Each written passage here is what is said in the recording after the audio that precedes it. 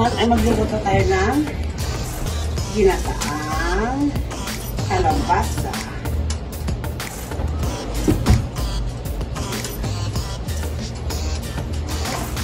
Okay. Pero ang gagamitin ko dito ay butter or sa margarine. Hindi ako masyadong, mas gusto kong gumamit ng butter or kaysa yung oil. Dumating na yung mga mag-aama. The 3 boys. The 3 boys. Oh.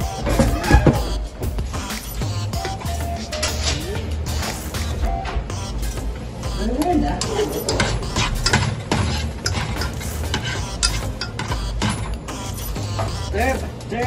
Ay, mali pa.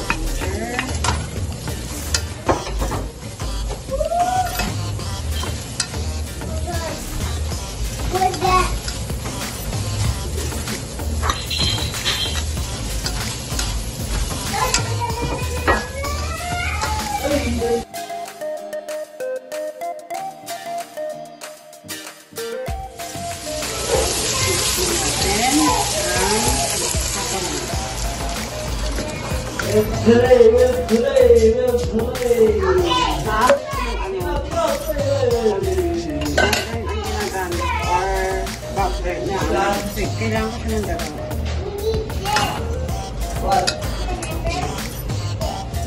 Dinayaan natin siya. Sumulo. Tapos lagyan ko rin ng green paste para alamang. Yung seasoning ko lang yung seasoning. Ay, kung gusto niyo gumamit din ng magic sarap, pwede rin.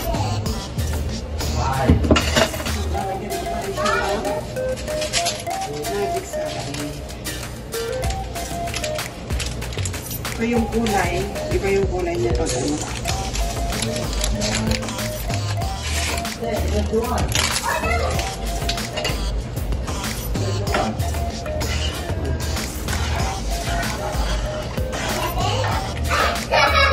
Hintayin lang natin siya.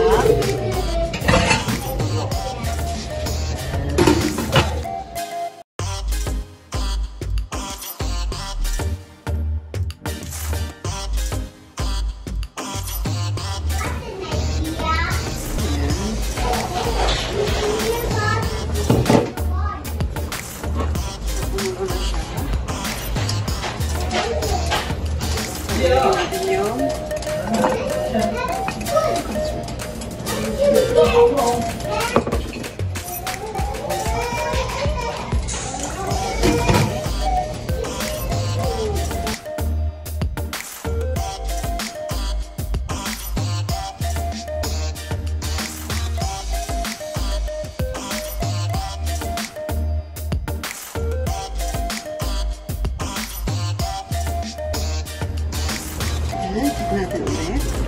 Ayan. So, kung napapansin na hindi ko siya hinakwado kasi gusto ko lang siya maging steam.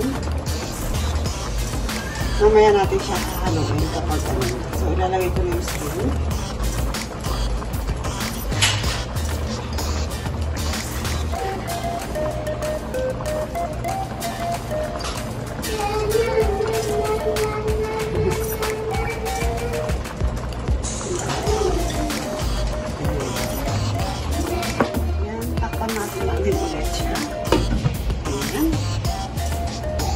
So, pakuluan lang din natin hanggang sa maluto yung shrimp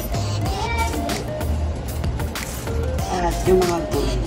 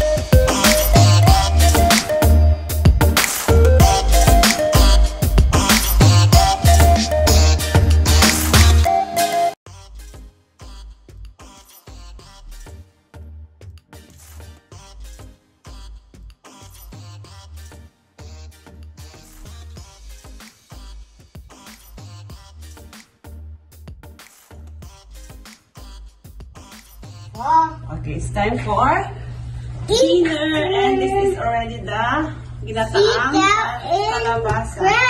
Yeah, crab. It's a shrimp. So what we gonna do first before we gonna eat?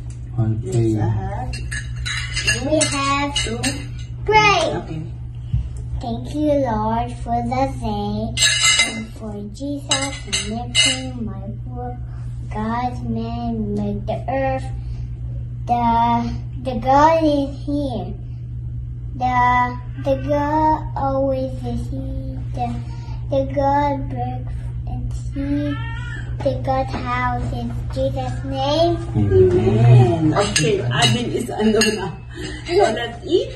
Say, let's go guys, let's eat. Let's go, guys. Let's eat. Okay, this is the rice.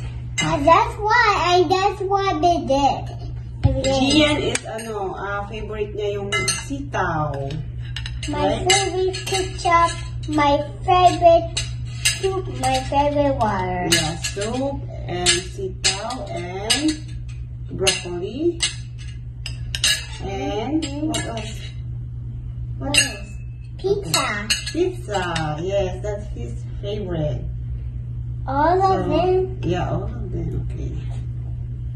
Kaya hindi siya mahirap pakainin.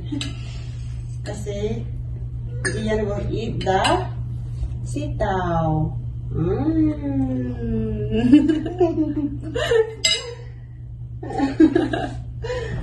How about this squash? You want this squash? I know what I'm Okay. doing. I'm sorry. Okay. So let's go guys and eat.